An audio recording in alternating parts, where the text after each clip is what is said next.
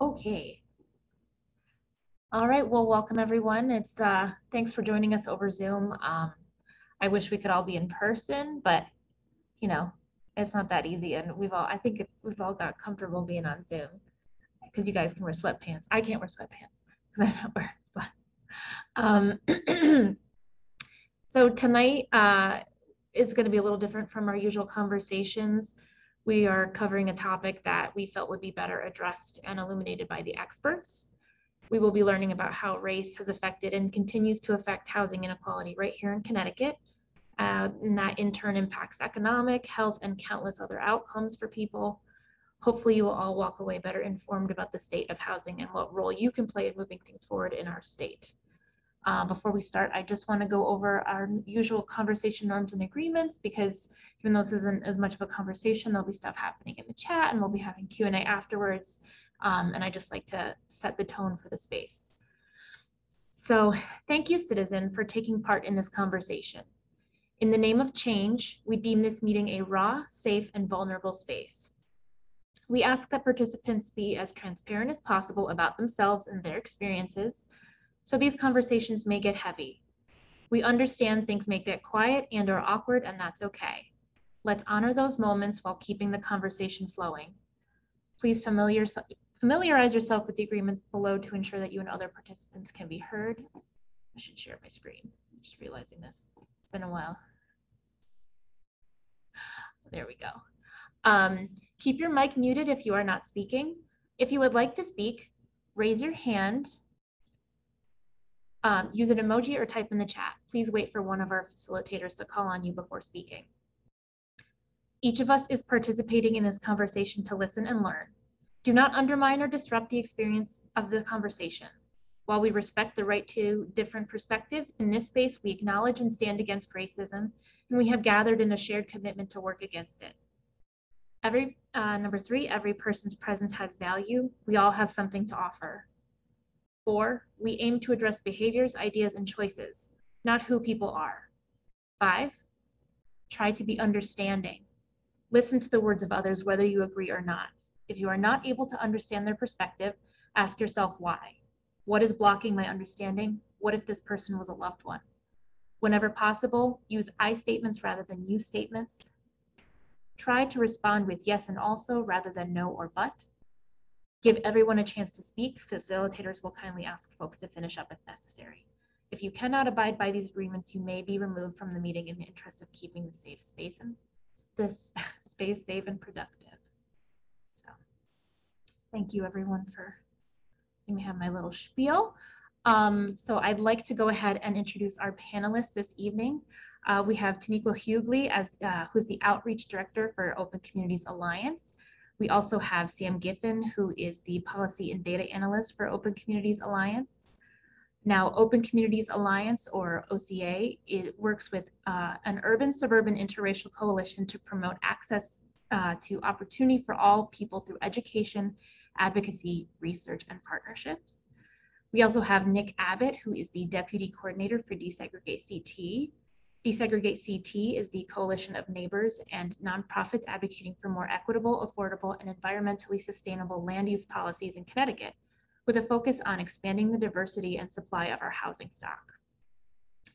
And then we have Ann Faust, who is the Executive Director of the Coalition on Housing and Homelessness, which strives to end all types of homelessness in Middlesex County, Meriden, and Wallingford by increasing access to stable and affordable housing, ensuring individuals and families are able to secure shelter, and by increasing collaboration and civic engagement to address housing issues in our region, which is what we're doing tonight.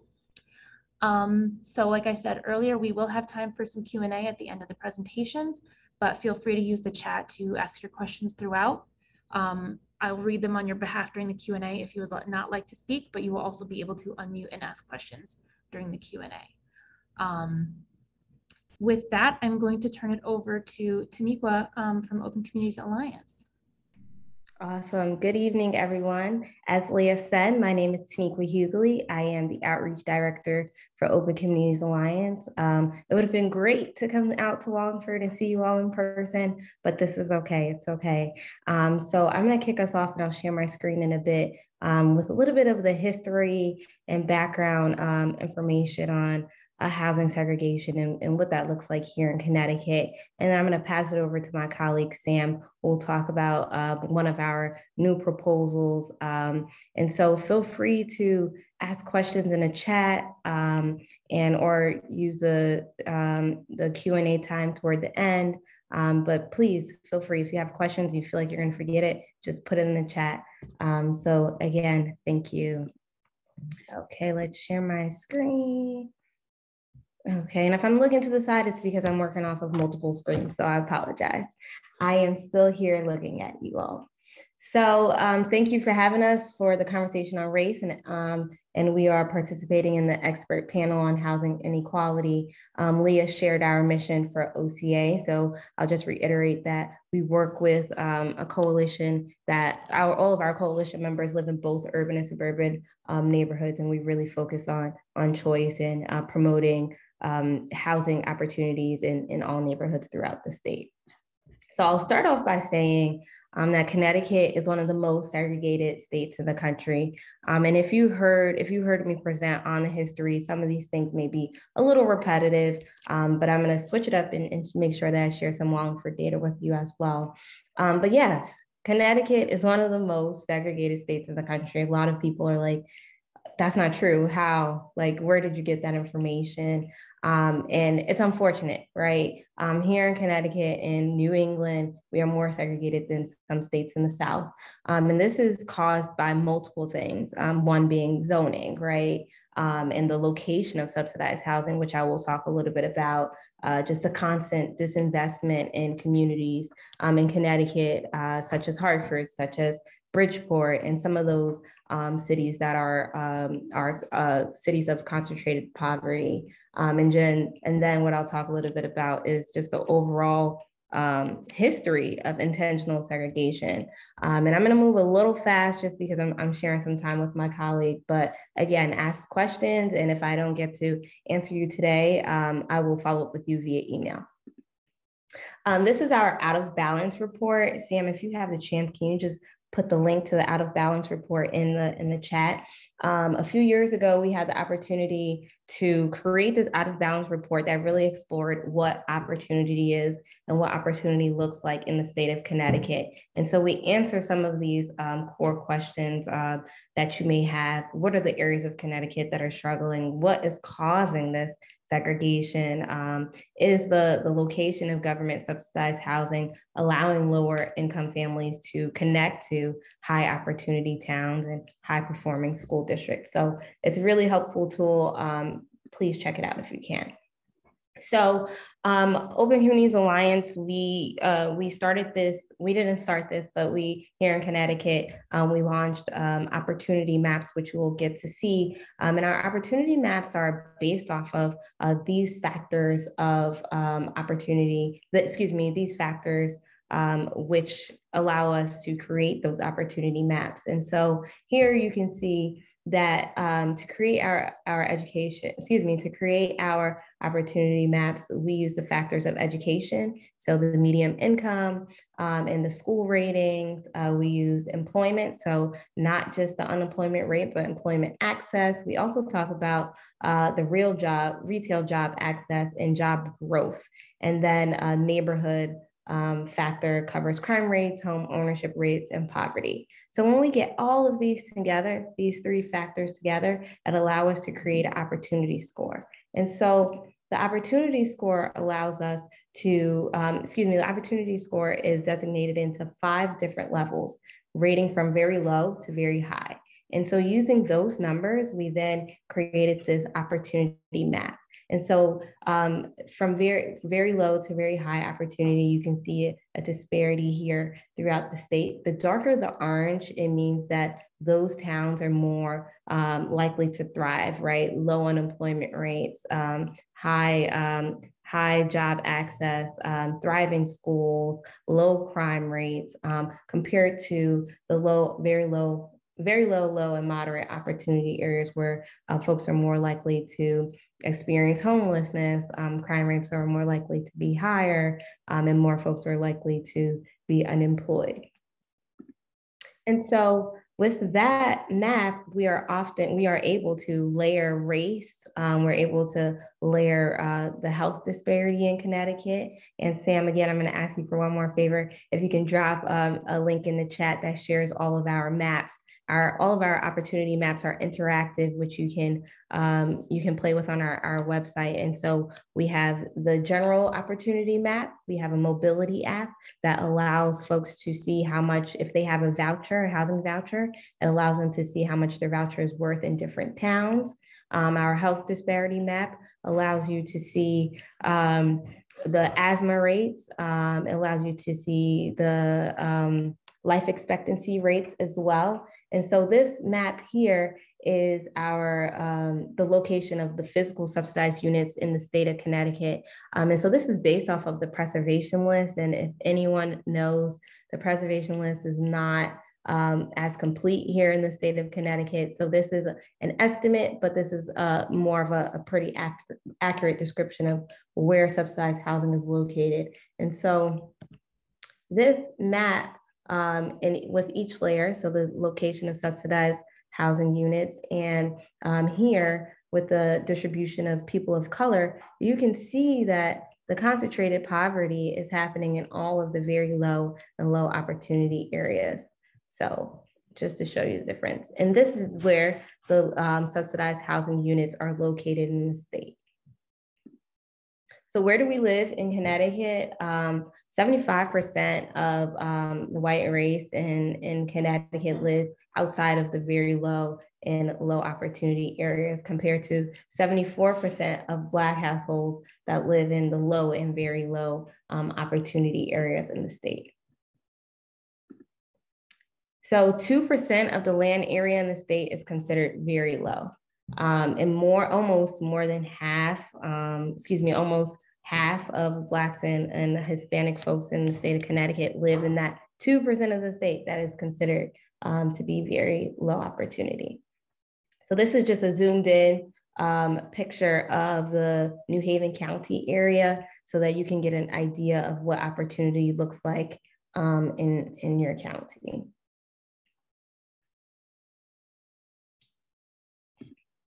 And so Wallingford by the numbers, here this is a breakdown of race where Wallingford compared to the general New Haven County area and the state of Connecticut.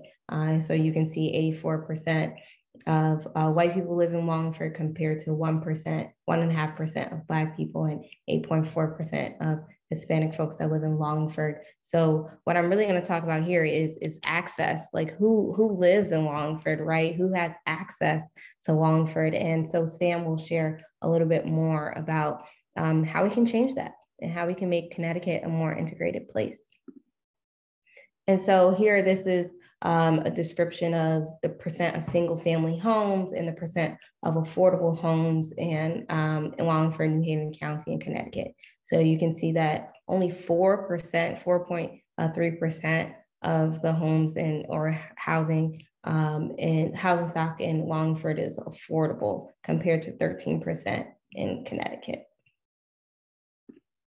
And so some of the quick solutions, and I'll pass it over to Sam, is that, in a state, we need to invest in the struggling communities. We need to ensure that those communities that are struggling, where you saw the concentrated poverty, that those folks, those residents, have the same access to resources as those who live in Wallingford or Orange or Woodbridge or any of those other towns in New Haven County. And also we want to ensure that there are affordable housing choices in high opportunity areas, which Sam will talk a little bit about.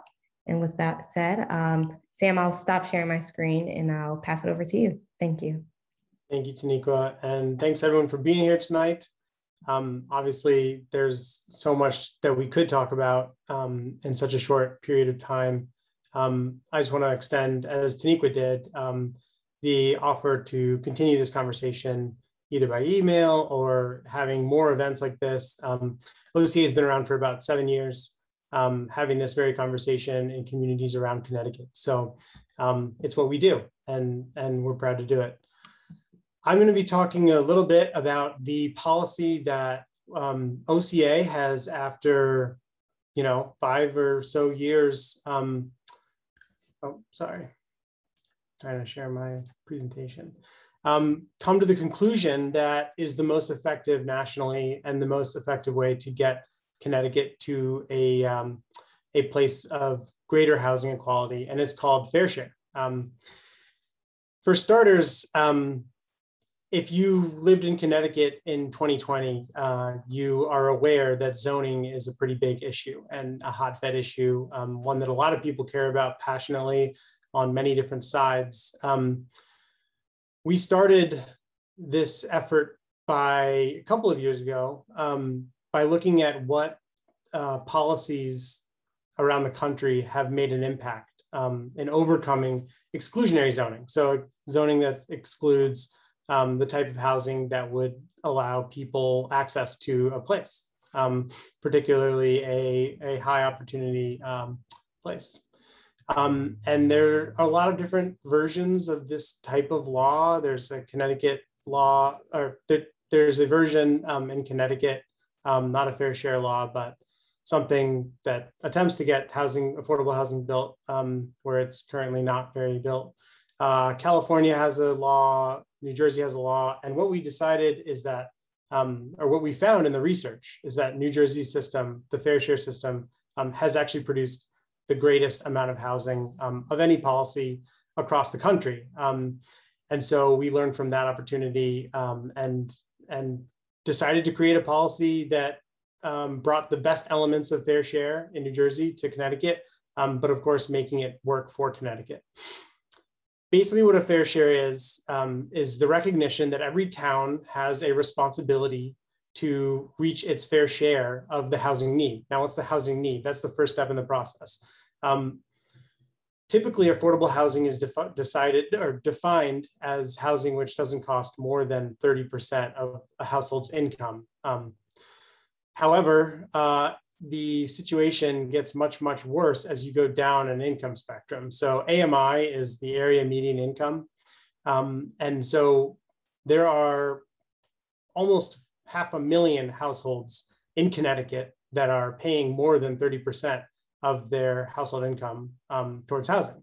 But we're not worried about the millionaire that's doing that. So we start looking further down the income spectrum, 80% AMI, which is the technical HUD cutoff for low income, 50% AMI, and down to 30% AMI, which is considered extremely low income.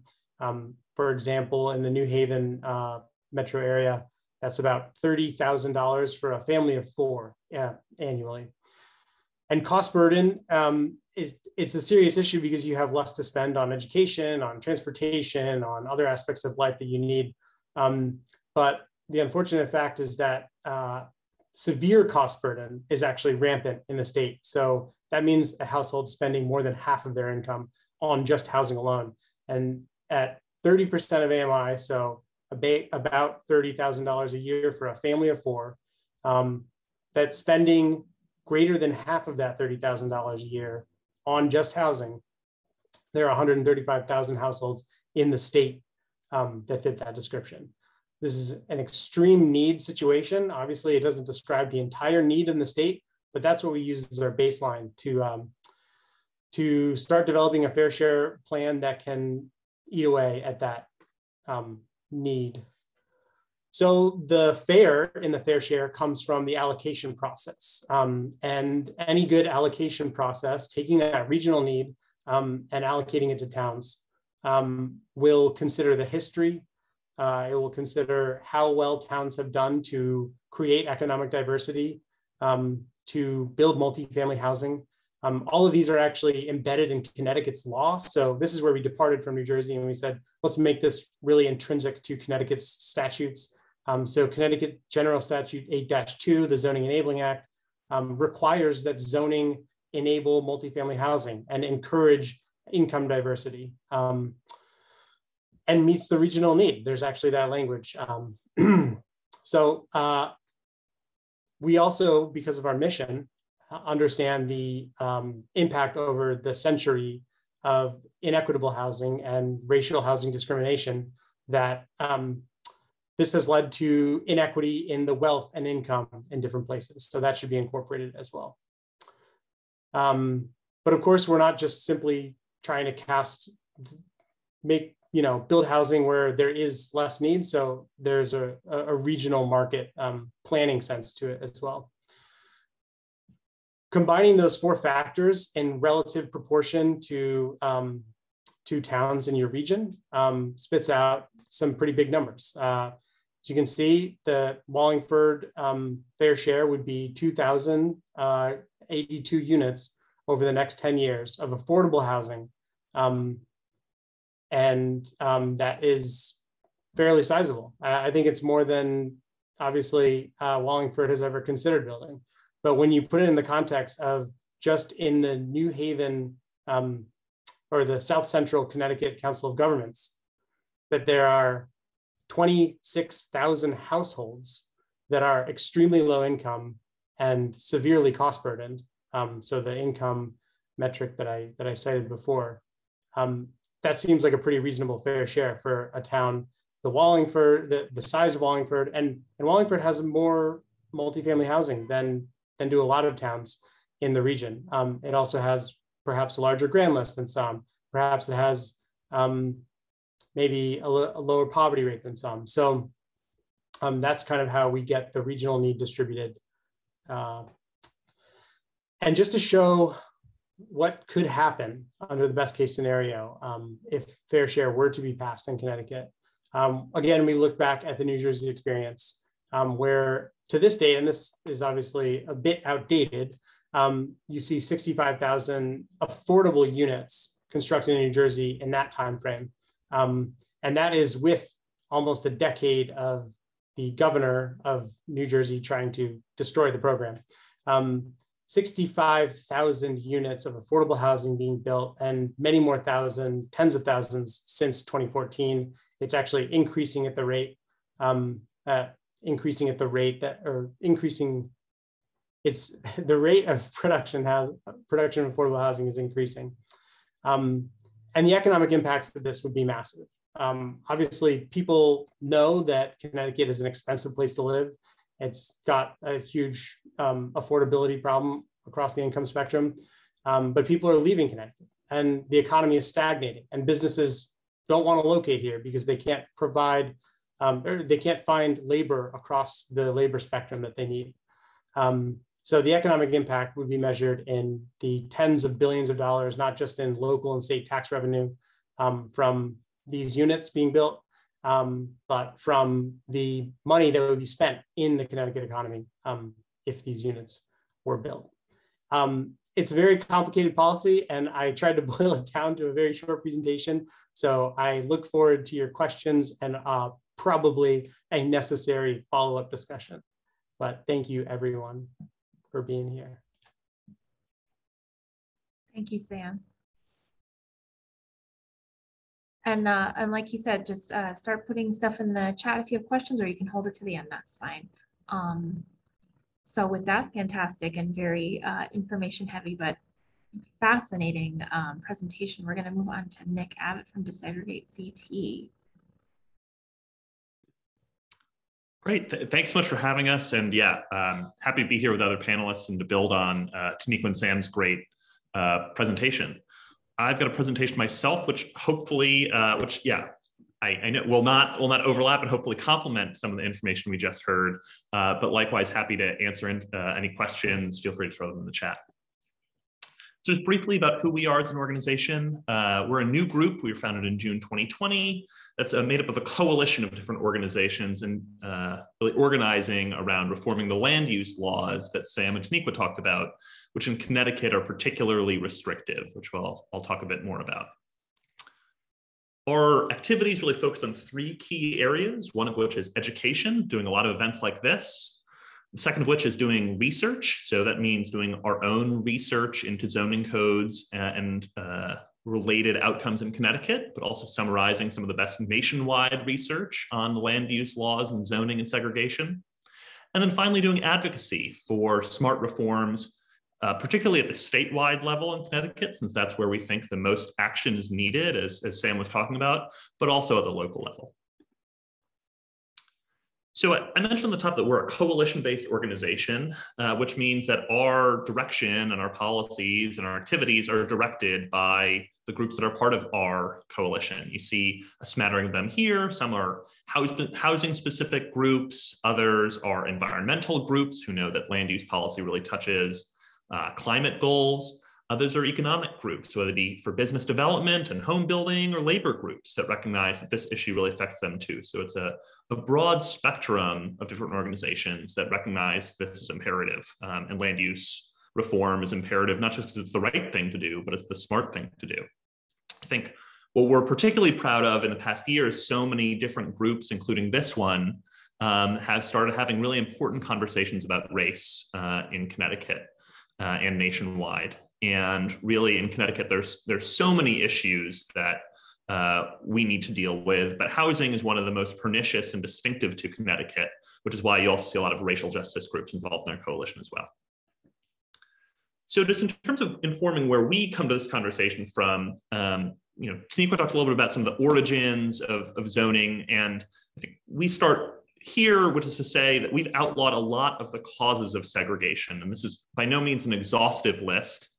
And it's also not a list that means that the things that are crossed out here, which have been outlawed by federal and state legislation or by judicial rulings, it doesn't mean that those things have gone away.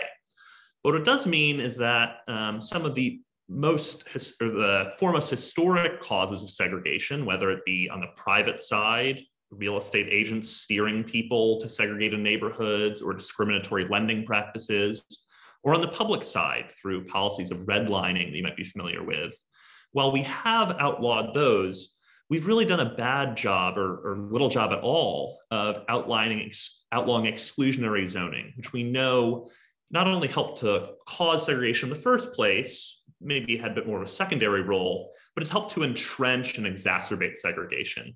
And I think this quote from an amicus brief in a recent Supreme Court case really drives that home, which is that many suburban communities have locked in existing levels of racial exclusivity with zoning ordinances that may be not explicitly or even intentionally racially discriminatory, but end up having that effect by limiting the housing options available to people with lower incomes or disproportionately people of color throughout the country, but as we'll see in a second, particularly here in Connecticut. So looking at our state for a second, one thing we've spent a lot of time on is researching all of the zoning codes in Connecticut. So OCA showed you some of their great opportunity mapping, which is a great project, and we've really learned from some of the great data work that's been done by different groups throughout the state in putting together this project, which looked at each of the zoning jurisdictions in Connecticut, of which there are 180. There are actually more places with the power to zone than there are towns in Connecticut, of which we have 169. And in each of those towns or municipalities or cities, they will have multiple zoning districts. So in Connecticut in total, there are over 2,600 zoning districts that may allow different types of housing, different sizes of housing, and set all sorts of different rules. So what we set out to look at was, where is multifamily housing allowed in our state? And in particular, where is it allowed as of right, meaning without a special permitting process, because we know when that's required, very little, if any, multifamily housing is built. And what we found is that in over 90% of our state, you can build a single family home without a special permit, but you can only build 4-family housing, which is pretty small. It's not a large apartment building. In fact, it may look the exact same as a single family home. You can only build that in 2% of our state, which is vanishingly small, and means that the people who can afford a single family home, as Taniqua talked a little bit about, are very limited geographically in terms of where they can access housing. We also know that another tool that limits opportunity and access to many neighborhoods are minimum lot sizes. So in 80% of Connecticut's residential land, you have to own an acre or more of land to build a home. And obviously, if you can't afford an acre of land, which is a lot of land, you won't be able to afford to live there. In addition to having drastic affordability consequences and the knock-on segregative consequences that has drastic environmental consequences as well by causing us to sprawl out further, limiting development in areas where we already have the infrastructure to support it, and pushing us further away from job centers and transit. So this is a screenshot from the zoning atlas that I've been showing, and I'll be sure to drop that in the chat for Wallingford in particular. As you can see, Wallingford actually tracks about the state in the graphic on the right in terms of where 4-family housing is allowed. It's about 2% of the town's area. Wallingford is doing somewhat better with minimum lot sizes. It has a smaller minimum lot sizes, particularly in areas that are connected to water and sewer, which is a good thing, although still sets a minimum of an acre or more on 60% of its residential land, which is, we think, beyond what is necessary to protect whatever interests are necessary in setting minimum lot sizes. And you'll see here that there's a strong correlation between some of the maps I was showing above. This is in the New Haven area between what zoning allows and the share of units that are single family. So here you'll see in New Haven, which allows a lot of multifamily housing, there are very few single family units, whereas in the surrounding towns, it's almost all single family housing. There's very few other options for people who can't afford a single family home. It's actually a map shown in Taniqua's presentation around segregation around the country, showing Connecticut has among the highest levels of segregation. And what's particularly concerning to us is that this has actually gotten worse over time. So in 1968, the United States Congress passed the Fair Housing Act. But since then, our 3 major metropolitan areas have actually gotten more segregated by race. And what we know is that even when we've gotten rid of those formal types and explicit means of discrimination I highlighted at the top, our zoning laws are one of the foremost barriers that have caused segregation to persist and really get worse, as this data indicates. We also know one of the impacts this has is on school achievement and access to good schools. So this is from a Brookings report, which shows the school test score gap between high achieving schools and low achieving schools within metropolitan areas. And Connecticut has 3 of the highest school test score gaps of any metropolitan areas in the country, 3 of the top 4. And what you'll see on the right is that this is strongly correlated with zip code segregation between low income students on the one hand going to poorly performing schools and middle and higher income students who are able to attend higher performing schools because of where they live. And what we also know from the same report is that there's a strong correlation between this test score gap, housing cost gap, which is the difference in cost between living near a high performing school and a low performing school, and the restrictiveness of zoning in particular areas. So you'll see here on the right, the Bridgeport area has, according to this measure, the most restrictive zoning of any metropolitan area in the country, actually tied with the Hartford metropolitan area. And as a result, the difference in cost for what it costs to live near a high-performing school in, let's say, Greenwich or Darien versus a low-performing school in Bridgeport is drastic, 3.5 times as much. I touched on the environmental impacts, and I know I want to leave plenty of time for Anne to talk about her work. So I'll zip past a couple of the environmental points here to talk a little bit about reform efforts and complementing Sam's presentation. So as I said at the top, we really think there's a need for statewide reform here. We know that localities acting on their own, even if they want to do the right thing, can't do enough individually. It requires all of us working together. We also know that, frankly, a lot of municipalities aren't incentivized to do the right thing, especially when matters of racial segregation and lack of affordability are matters of statewide concern that extend beyond municipal boundaries. These 3 buckets outline kind of a rough categorization of some state level reforms, which we won't get too much into. You'll see on the far, and there's actually a fair amount of overlap between some of these different reforms. You'll see on the far right, mentions the Fair Share Plan, which is the concept that Sam talked about. The Builder's Remedy, which might be familiar to people here, which is Connecticut's 830G law, which gives builders the ability to override local zoning in certain instances when they set aside a certain percentage of units in their development as affordable housing. Something we've focused a lot upon is preemption, which is to emphasize in particular towns with exclusionary zoning, or to limit the town's ability to enact exclusionary zoning laws that are inconsistent with sound planning principles and interests of the state. At the local level, we've also seen some encouraging signs here.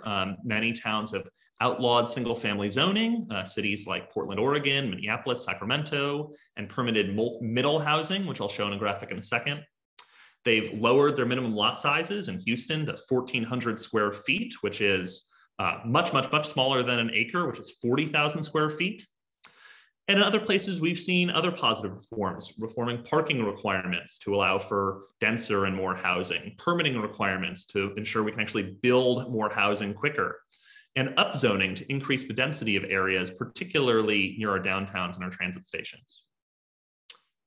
This graphic shows, I talked a little bit about replacing single-family zoning, which is to say, there's a lot of room between just allowing only detached single-family homes and allowing mid-rise apartment buildings, which, to be clear, we need to allow a lot more of in Connecticut. But in between those two, there's a lot of types of housing that are currently banned in Connecticut, including duplexes, multiplexes, townhomes, for which there's robust demand on the demand side, and for which there's willing builders eager to build the supply, but which regulatory constraints prevent from being built. And so we know that when we build a lot more of this type of housing, it's likely to be more affordable than the single-family housing, than uniform single-family housing. It creates opportunities for larger developments, which can include set-asides of affordable units. And it also makes us more sustainable by building more housing near infrastructure that can support it rather than forcing sprawl. One reform that we're particularly proud of is a bill that passed last year, which we regard as a first step in the right direction, which is a modest set of reforms codified in HB 6107. I won't get too much into the details of that bill, but I'll drop a link into the chat about all the things that are in there. It includes requiring towns to allow for accessory dwelling units, to cap their parking requirements, to affirmatively further fair housing, which is a fairly significant requirement that I think actually OCA has done a lot of positive advocacy on, which we're very thankful for, as well as myriad other requirements that put the onus on municipalities to engage in more sound, fairer, and equitable planning practices. Looking forward, we're eager to build upon the first step of that bill passing with continued action. Certainly passing any bill is really hard in the legislature, and particularly in Connecticut, known as the state of the land of steady habits. We don't expect that's going to get easier anytime soon, but we do think we've got strong momentum on this issue. We've got a lot of people interested, including all the people on this call who are calling attention to it and telling their legislators that this is an important issue to them, which is so important. And we've got an energized coalition of organizations that I talked about at the top, with diverse interests that have coalesced around zoning reform as something that's really important to them. So with that, I'll wrap up, hand it off to Leah and to Anne, but also happy to answer any questions or to follow up via email with anybody. Thanks for having me.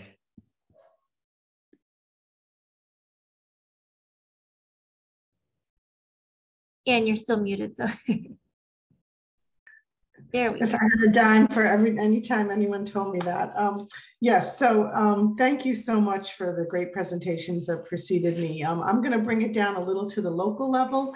And the Coalition for Housing works on a continuum of housing, everything from trying to create more affordable units to working with the homeless response system. And, people who are homeless or at risk of homeless, they're only a very, very small percentage of people who need affordable housing. I mean, there's so many single parents, older adults that need affordable housing. But we do know that people who are at risk of homelessness are disproportionately people of color. Part of that is a lack of generational wealth. They don't have the safety nets that that our kids have when they hit a bump in the road, and a lot of that is because of a lack of access to home ownership. That's one of the easiest and greatest ways to create generational wealth. But I did some research today with 211 and specifically on Wallingford and what the calls coming into 211 were in the last 90 days. And 26% of them, the highest percentage, were calls for housing and shelter. And utilities were 8.6, which utilities really is a housing issue too. So together that makes 35%, or in 3 months, 238 people from Wallingford called 211 because they were having a housing crisis. The next highest was mental health and addiction services at 22%. But if you break down the numbers for who was calling for housing and shelter, about 20% were looking for low-cost housing. Another 20% were looking for rental assistance. But the largest proportion of people in Wallingford looking for housing assistance were for emergency shelter. Just think about that. It's 73 people from July 19th until today, 73 people from Wallingford called 211 saying they had no place to sleep tonight. And most of those people they're disproportionately people of color. So we have vouchers with the resource recovery money. We have plenty of vouchers for people that provide the rental assistance they need based on their income and support services, and we can't find apartments. We have a log jam in our shelter system with people who have a voucher, but they just can't find a place to rent, even though their rent is guaranteed. So a lot of times, people think of homelessness, what you see in the movies, as someone who's chronically homeless with severe mental illness. On any given night, most of the people who are homeless, it's just a situation, and they can get out of homelessness within 30 days, sometimes with no intervention at all. And a lot of times homelessness, it really is just a question of money. They need a security deposit, first month's rent, an affordable place to live, and a landlord who will rent to them. Zillow, that site we go on to see how much our neighbor's house is sold for, they have a lot of research if you scroll down to the bottom. And what they found is as rents increase, as rents increase, homelessness increases. As the median rent is over 30% of the median income, then homelessness increases. They did a study in Los Angeles where a 2% increase in rent led to an additional 4,000 people who were homeless. So, how does this affect you? Why would creating affordable housing in Wallingford benefit you? Besides it being the morally right thing to do, which I think we all know. A lot of times people who are homeless in the wintertime, they wind up in the emergency department. It creates longer waits at the emergency department.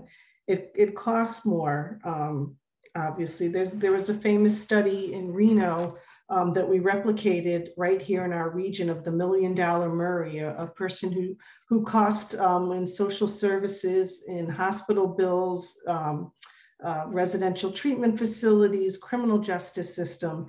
Over a 10-year period, Murray cost taxpayers $1 million. We had a grad student at UConn that found our own $1 Million Murray, who went from Mid-State Hospital to Middlesex Hospital and bounced around.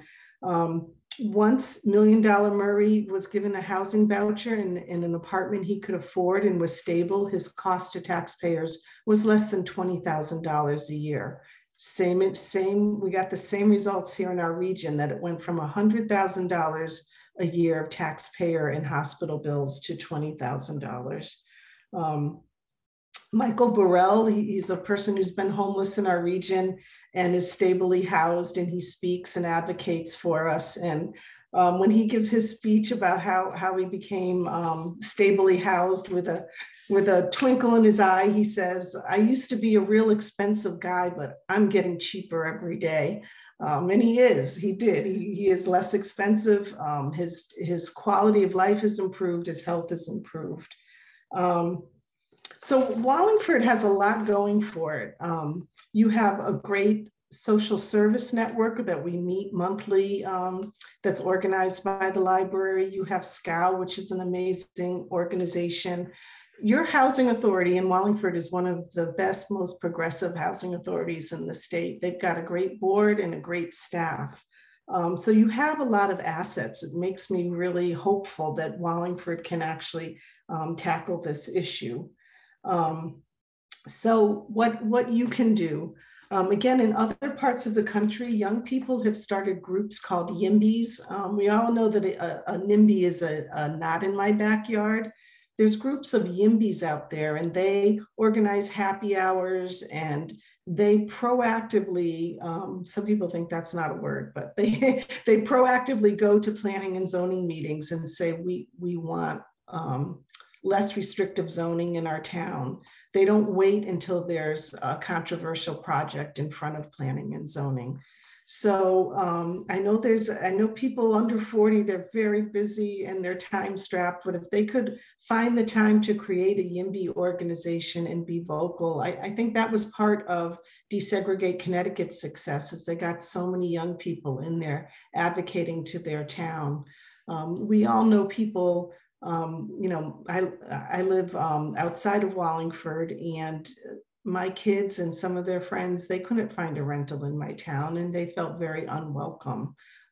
So that's a message I think that people in Wallingford need to hear. So educate yourself. And again, Desegregate Connecticut has a Mythbusters section of their website. You know, there's all these myths, the crowded school myth, the property values myth, the higher taxes myth, the neighborhood character myth, high traffic, high crime, all those are myths, and they've been debunked by study after study. So when you're at a barbecue and somebody brings up some of these myths, speak up and say, no, that's not true.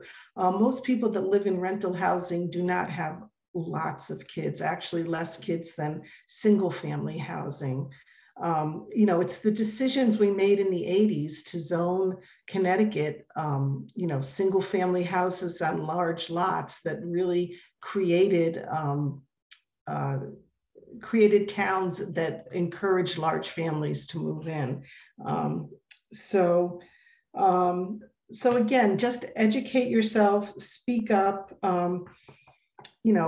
get on your planning and zoning commission, especially you people under 40. We need you to be represented on planning and zoning commissions, on city councils and boards of selectmen. I know it's a very difficult thing to do, especially in this time of polarization on social media, but your voice really needs to be heard. We really need to get on these planning and zoning commissions. And, if there's right now, we're in the middle of municipal elections. If there are candidates forums, which I kind of think the library maybe might be involved in some candidates forums coming up, ask questions about housing. Make people go on record for how they think and what they would do to support our efforts. It has worked. Desegregate Connecticut in a year got a bill passed. It wasn't everything we wanted, but it was much more than I ever thought would happen. This really is an exciting time to be advocating for more housing choices. It's good for the people who live in Wallingford. It's good for the people who want to live in Wallingford. So please advocate, get involved in your local politics. I think that's where we can make the greatest change is in your local planning and zoning commissions. And I just want to take a shout out to libraries. I mean, libraries have become a de facto social service network for many towns, and you guys have a really great library in Wallingford that treats everybody with dignity. So that's another thing Wallingford should be very proud of.